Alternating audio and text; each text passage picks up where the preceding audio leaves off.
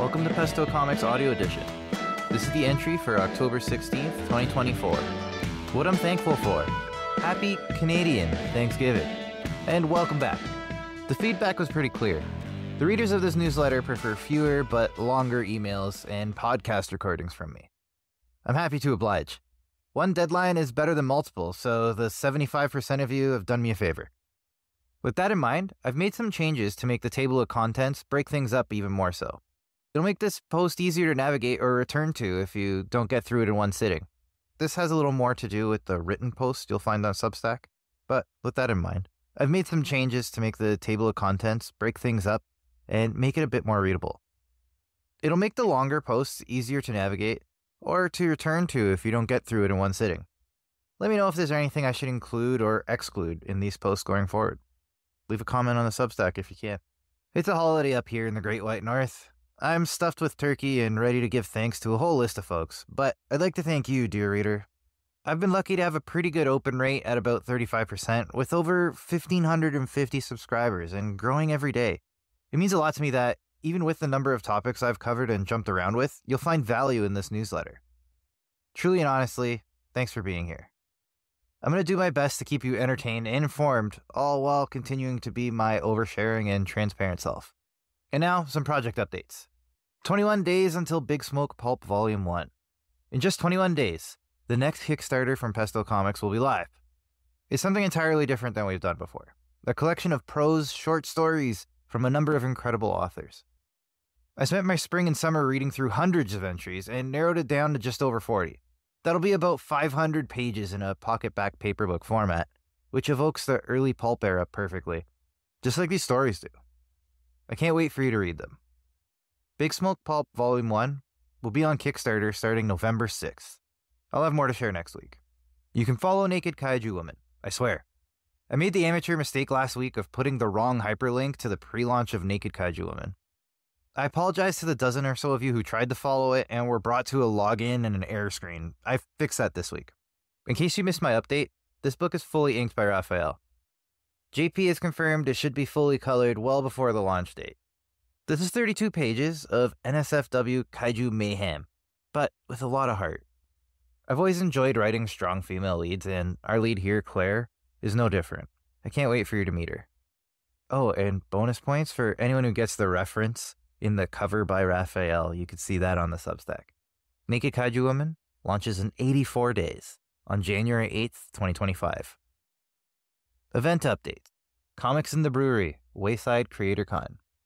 Just under 2 weeks until I'm at my last Canadian show of 2024. This one's going to be a lot of fun. This is the first all I've been to in a brewery. I've seen the flyer on the socials of so many creators that I really do admire. It's quite the lineup, and I'm honored to be amongst them. Crowdfunding Indie Comics Workshop at Thought Bubble. I've been excited for Thought Bubble for months. I've also been a little nervous. The rules about foreigners selling things to the public are pretty strict, so I thought I might be at Thought Bubble just to shake hands and hand out some freebies. Turns out I have a lot more to offer. I'll be doing a workshop called Crowdfunding Indie Comics on Sunday at 11 a.m. If you saw my presentation at TCAF, you know I can be pretty thorough with these. I'm looking forward to working with everyone across the pond to get your comics funded on Kickstarter and beyond. And now, let's jump into the main story. Same but different. Fox 29 was the go-to network in my house growing up in Brampton, Ontario. A lot of the shows we loved would air on there from neighboring Buffalo, New York. It was always a little bit weird when Thanksgiving episodes of our favorite shows would air weeks after our turkey leftovers have been devoured. Seeing Christmas decorations at Thanksgiving celebrations, rather than Halloween skeletons and witches abound, was always a strange sight. I eventually realized that Canadian Thanksgiving happened at an entirely different time. It's one of those few holidays that our countries don't share. Victoria Day, a week before Memorial Day, being another one. Otherwise, even if the names don't always match up, see Remembrance Day and Veterans Day, the concept is usually the same. Thanksgiving celebrations might be very similar. Inappropriate family arguments, too much turkey and stuffing for all, pumpkin pie and food comas. However, it's a totally different feeling going to celebrations while the leaves are just starting to turn from what we see on TV. Happy to be here. I'm a loud and proud Canadian. I mention it too often, whether or not I'm asked. It means a lot to me to be in a country that has afforded me so many opportunities. A country where, growing up Italian, it was encouraged not only to appreciate your family heritage, but to share it with everyone. And with everyone else doing the same, getting to experience a little bit of the world without having to stray very far from your front door. This year alone, we had French pastries, Portuguese potatoes and rice, Canadian coffee, which is just what Italians in Canada call drip coffee, and more. It's not just European-centric foods and customs we're exposed to either. The city where my parents live and where I grew up is heavily South Asian. My freezer is regularly stocked with Jamaican beef patties. Throw a rock and you'll hit a sushi restaurant or a Thai restaurant or an Italian bakery. It's hard to get bored when you have the world to choose from. Strolling through Toronto, you can find nearly every kind of food. And, unlike a place like New York, it's not that far removed from the real thing. Most of the people that have come here from abroad haven't been here too long. The traditions are still strongly held, and it shows up on your plate. And not just food. Though you can insulate yourself with your own culture, it's a lot of fun meeting folks from outside of it. It's easier to empathize with people when you learn that even though you may have some differences, most people just want the same things. Somewhere safe to live, good friends, happy families, and fun things to entertain themselves with. It's made working in comics a lot of fun too. Everyone is coming from somewhere completely different, bringing entirely different angles to how people approach this business. I've learned so much in talking to people at conventions here. It's been one of my favorite takeaways. Specifically, living here in Toronto has afforded me with a pretty good day job. It's the economic engine of the country. This city is the economic engine of the country. I've been able to get a job that has been pretty fulfilling, working at the largest hospital network in the country. I've learned a ton, advancing up the corporate ladder while doing so. I found my place where I've been able to carve out my corner of specialization. It's a skill that few others have. Living in a country where running a hospital is less about profit than sustainability, I've been able to grow while knowing I'd have some stability in doing so. Having that secure footing allows me to branch out into comics, doing things a little faster than may seem reasonable or advisable, knowing that I have a safety net of a corporate job to keep me afloat. I don't know that I'd have a similar opportunity elsewhere in the world, or even this country or province. It's not all perfect.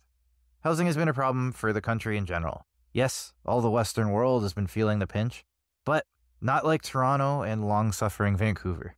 Getting a home here is a pipe dream, and yet, thanks to my frugal wife and even more frugal in-laws, we've managed to get our own piece of semi-detached paradise. We'd love something bigger, something closer to the lake, something with a garage, but I'm thankful to get anything at all. I'm thankful for where it is, just a 15-minute train ride into the core of the city. I'm thankful it's a nice house for us to make a home in. Life is short. It's a morbid thought, but it's true. I'm thankful I've lasted as long as I have, that I've been generally healthy. I'm thankful I've been resilient enough to take the leap into comics without fear of what could go wrong. To finally do the thing that I'd been dreaming I'd do one day without really doing it until a couple years ago. I'm thankful to have the support of my friends, a handful of which support every campaign I've put out there, that have shared these projects like it's their own, that have offered their kind words of support that keeps me fueled to keep going. I'm thankful for my family, my wife who supports me, though she wouldn't read a comic if I paid her to. My brother, who's been my sounding board for years and continues to support every campaign and more. My parents, who inspired me to take the leap with their own courage in all their endeavors. And I can never say it enough, but I'm thankful to you for being here, for reading or listening to what I have to say week in, week out. I'm just a dude in his basement in South Etobicoke trying to make it in funny books. The fact that you take time out of your day to spend it with me means the world, and I'm forever grateful. Thank you for being you. And until next Wednesday. Coming up on the Substack, October 23rd. It's okay to start over when it comes to your favorite IP. And October 30th, Con Journal, a new market. Tabling at the inaugural Wayside Creators Con. And November 6th, don't skimp on the pulp. Big Smoke Pulp Volume 1 launches. Why I admire the pulp era and how it influences my work. And once again, that's it for this week. I really do appreciate you listening. I think I've said it a few times this episode, but it really does mean a lot when you listen. I really do love it.